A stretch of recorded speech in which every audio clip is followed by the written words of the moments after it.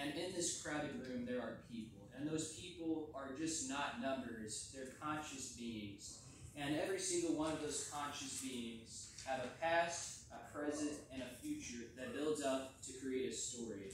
And today, I plan on telling you my story, starting with the past, the present, and the future. Well, I was born on February 25th, 2006 at Mosaic Hospital. At the time, it was called Parkland. I ended up living 42 miles away. That's where I stayed, now I grew up. And I went to Sturrocksville. And I don't remember much about my early childhood other than I went to preschool and kids ate Play-Doh. They rolled up the food and they ate it. And then one time there was a huge storm and it knocked down their slide and everybody was mad.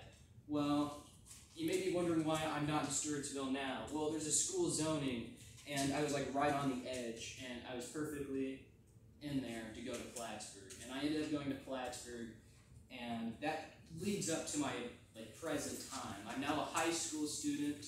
I'm involved in extracurricular activities. They include football, basketball, and baseball, and that's pretty well been my present life. I'm preparing for college, and with that, that's my future. I plan on going to college for my future, and I don't know what college I'm going to or what degree I will get, but I plan on going to Mizzou. So, to wrap up this, the next time you're in a crowded room, remember their past has led up to their present, and their present will lead up to their future.